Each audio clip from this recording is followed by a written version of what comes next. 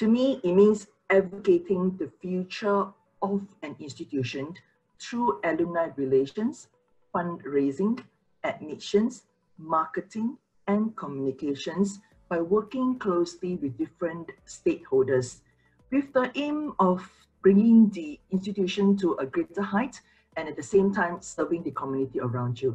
To me, that will encapsulate what advancement means to me. And it's still a field that needs to be developed further and create higher awareness. So in days to come, whenever you come across an advancement person or development person, you know exactly what their job scope is all about. A year of innovation and creativity. I reckon that advancement professionals need to understand now that the behavior of the alumni, donors, prospective students and parents has changed under the new norms.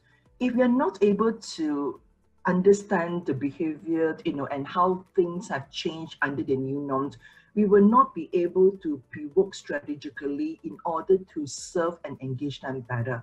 That's the reason why during the lockdown back early last year, the Alice Smith School have actually launched this Build Kindness campaign and We Care campaigns with the hope to use various platforms to support our alumni and donors where possible, while still spreading the positive vibes, in the community around us. So welcome to the new norm.